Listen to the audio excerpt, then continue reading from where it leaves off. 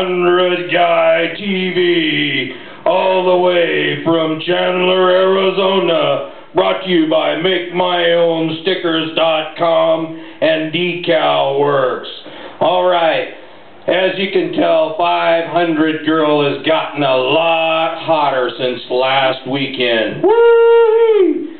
Alright, now, on to the Seattle Supercross. We had a barn burner championship race that included Ryan Dungey and Jason Lawrence, with Dungey taking the win, but Lawrence taking the championship. And man, was it great racing. All the stops were pulled out. On to the 450 class. Big night for Heath Voss. Put himself back in the hunt for the Privateer Award, and he's got about 16 points to make up on Paul Carpenter, but we're hoping for the best for the Wonder Warthog rider this weekend. Now, Chad Reed, what a badass.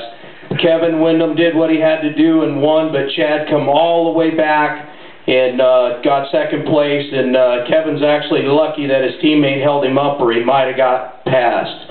And that's it. That's the 500 Girl report from HotHotTelevision.com.